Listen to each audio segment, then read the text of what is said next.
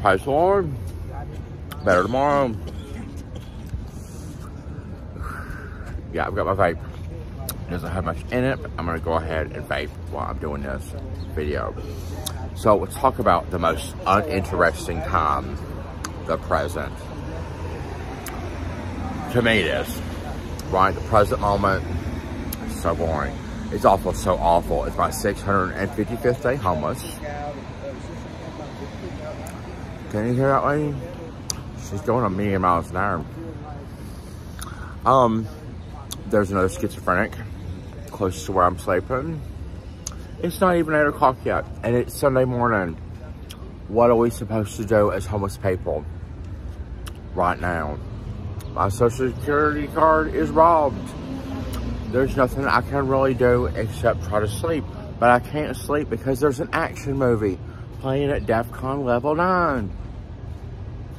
For no reason. It's just the TV can be on, so it's on again. And it will be on until 10 p.m. Yeah, with the schizophrenics, with other people carrying on, we had EMTs come in. There was a boomer that had a fall, so yesterday, so, you know, all that noise, all of the time. I've already got the noise and the stimuli and everything being chased away from dump trucks.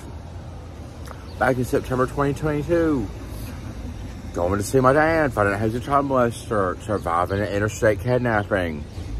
All of that already. I have still never had a quiet place ever since any of that all happened. So what's going on right now is we have some staff members who just do not care. And we have one staff member that does.